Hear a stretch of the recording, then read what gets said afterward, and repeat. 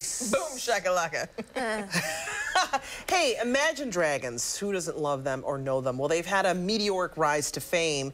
Well, the group actually performed right here in studio back in 2012. I remember that was a great interview. And they quickly became one of the most popular rock bands in the United States. Yeah, they won a Grammy for Best Rock Performance in January of 2014. What you may not know is the group's frontman, Dan Reynolds, is living with a painful chronic autoimmune disease known as AS. I had a chance to talk to Dan along with Dr. Hillary Norton, a rheumatologist who also has AS, about a new campaign they're working on for the disease. All right, so I want to start with you, Dr. Hillary. Explain to people what is AS, also known as ankylosing spondylitis. Right. It's a mouthful, isn't it? So ankylosing spondylitis is a chronic inflammatory disease that generally starts when we're young, generally in our 20s, with low back pain and stiffness.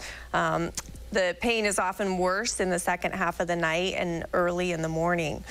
So it's tough because when you're young and you develop a disease with symptoms like back pain, often you don't think of chronic disease. Yeah. This is part of the problem. So there's, you know, a long delay in diagnosis generally, and Dan and I both experienced that delay. So we're trying really, along with Novartis and the Spondylitis Association, to raise awareness so that people might recognize those symptoms. And Dan, for you, obviously both of you are young, but Dan is the leader and part of this rock group that is so successful these days.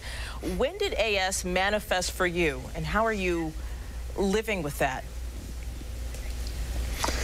It started when I was about 24, 23 is when I really started to experience serious pain in my lower back, which is right when the band started to take off. So it was a pretty scary time because we had just gotten signed, we were just playing these really important shows, and I was in a lot of pain.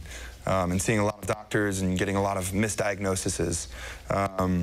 So it was pretty scary. And it took a year or two to finally meet with a proper rheumatologist who said, this is what it is, and put together kind of a plan to get to a healthier place. And so that's why I'm really so passionate about this, because my life, literally, this band would have never happened if it wasn't for a rheumatologist who really saved my life. I was starting to, I remember playing a show where I couldn't move on stage, and I was just in so much pain, and I just thought, I'm gonna have to quit. And that was before the band ever took off. Wow. So that's why I'm so passionate about this, because it's not just a little bit of pain in your lower back. You know, this is like a debilitating amount of inflammation that can get so bad that you can have fusion in your spine. Wow. And so you can lose mobility. Yeah. And so if it weren't for rheumatologists, you know, I wouldn't be able to be doing what I am today. Yeah. For sure.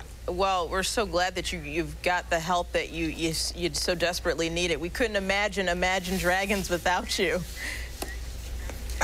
Well, I appreciate that. Can you talk us through a little bit of what your routine is like so that you are managing this and how others can do the same? Yeah. You know, there's a lot of things that kind of go into it. Just from a kind of more holistic kind of point of view, I live my diet's very clean. I have exercise that I do every single day, whether it's yoga, whether it's strengthening my tendons and kind of Olympic lifting and things like that. For everybody it's different though. You know, certain people respond differently. Definitely a part of it has been working with my rheumatologist, whether it is finding a proper medication for me, or whether it is finding what, you know, things trigger, you know, my AS, whether it is food or whether it's, you know, exercise. And so it's such an individual disease. Everybody's route is a little different, so that's why it's so important to go see a rheumatologist. And really my goal has been to work with Novartis and the Spondylitis Association of America to raise awareness, because it's an invisible disease, so a lot of people don't know a lot about it. So that's why we've put together this AS Life Live, which is kind of a series that just raises awareness, and I've sat down with people from all over who have AS and talked about how to combat it, and kind of having a community. That's been so important for me. So yeah, it's been a journey for sure. Yeah, and Dr. Norton, you too are a testament that you don't have to live a life in pain. And there is help, there is support out there for people. So if they want to learn more information, if they think that maybe they have AS or someone they know has it, where can they go for more information? Yeah, absolutely. So that's why Dan and I have partnered in this project. We're both very passionate as patients to try to help decrease this delay in diagnosis so that people aren't suffering, and also to give patients a community to come together and learn more about this after diagnosis. So the best places to go for that are the website thisaslife.com as well as stopas.org. Okay. Dan, do you remember being in Rochester a few years ago? I do. You do? I wasn't here on set. Yes, I do. I wasn't here when that happened. You weren't here. Oh. I was not here. My colleague, actually, I'm filling in for her, but I know that she's... Yeah, I bet it was, but I know we are big fans of you guys, and we are just so happy that you were doing well.